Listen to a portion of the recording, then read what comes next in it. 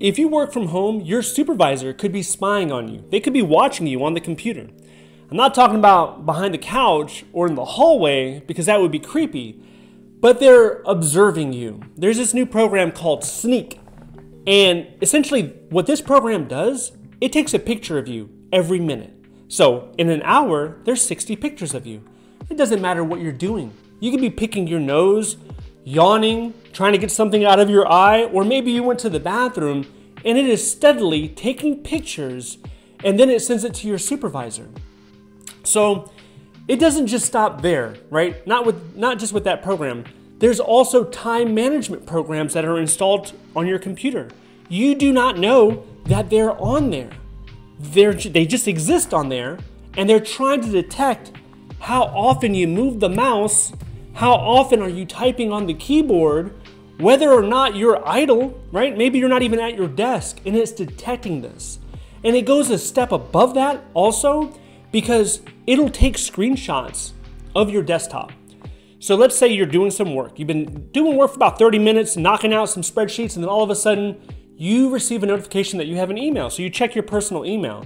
Your personal inbox is showing on the screen, and then click, it takes a picture. So now your boss knows all your emails that you have in your inbox. That seems like an invasion of privacy, right? But surprisingly, a lot of companies, and I'm talking about private companies for the most part, they are doing this. They are installing spyware on your work computer, your tablet, or your phone. So why are they doing this? Well, since the pandemic, more people have been working from home. And you've heard the stories about certain people were working two jobs, two full-time jobs at once. So they're earning two full-time salaries at once, and they're balancing, it's like a balancing act between both employers. So this made the news in the Wall Street Journal. They published an article about it. There's even YouTube channels with people admitting to have done this.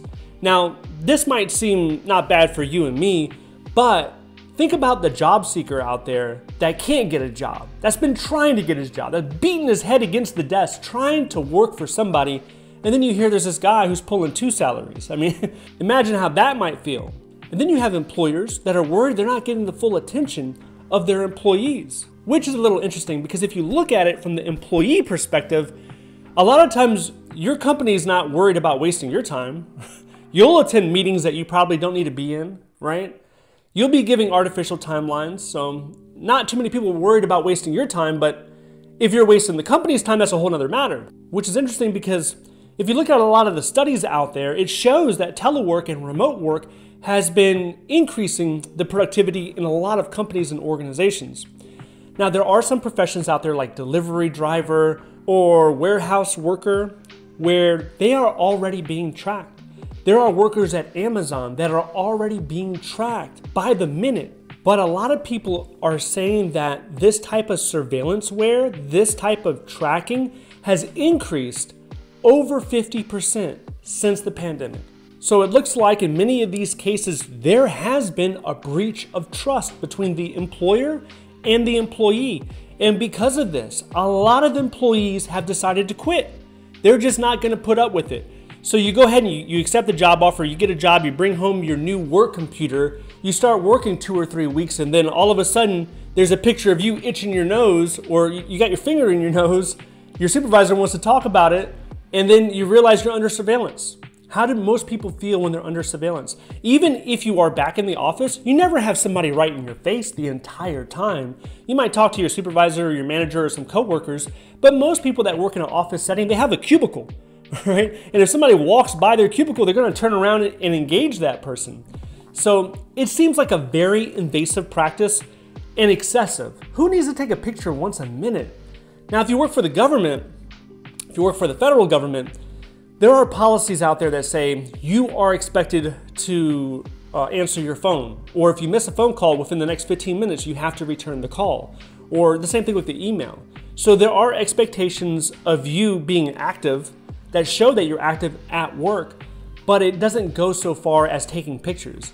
In fact, there's some paranoid employees that they'll take a piece of tape and they'll just tape up their webcam.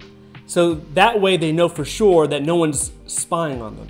Now, if you're watching this, maybe you're interested in federal government employment, and a lot of people, they'll be interested in like, hey, maybe I'll get a government job, but they don't know what they qualify for. They don't know all the job series out there because there's hundreds of them. And many times people downplay their experience. They're like, well, I would like a government job, but all I've been doing is working at Target for the last 3 years.